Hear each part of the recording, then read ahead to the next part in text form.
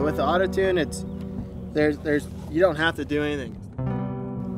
Easy to start. I start every time. That's time, it's money, and it works. It's efficient. You know, we're about 26 miles west of Reading in Shasta County. So we just call it Rainbow Lake.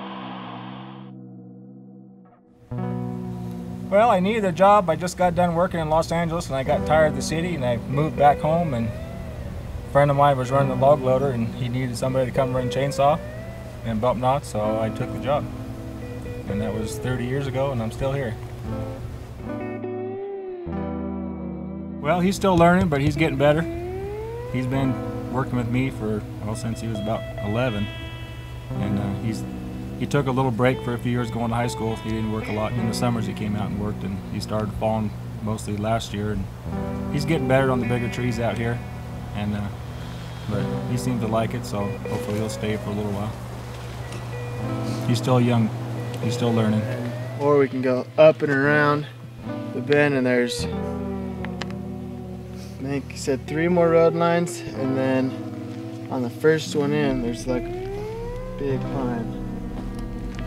Like I said, I gotta get a new bar for it. I'll pick one up tomorrow. It's hard, and it's hot in the summertime. When it gets 110, it's pretty miserable. It's hard work, but it's fun, and it's rewarding. I mean, you get to see, you know, what you do when you're done at the end of the day, and it's just, it's great.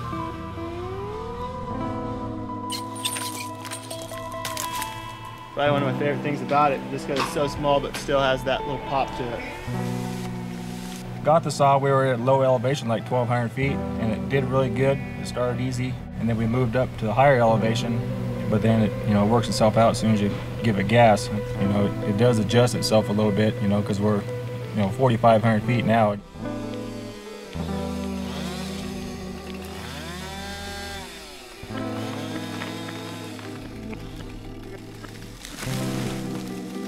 Cut that one back that way, that fur back that way. I think there's a couple more over there. My stepdad bought a used one, and we used it to saw lumber with. They've been a good saw for, you know, 25 years. I've only blew up a few of them, but other than that, they don't break down.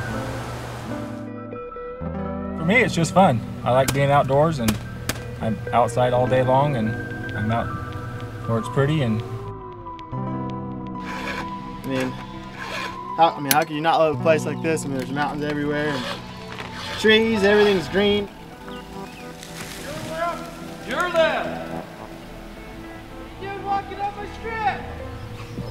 Where's it going? It's going about right there. So just come up right there where you're heading. You're fine. Coming around where we're standing?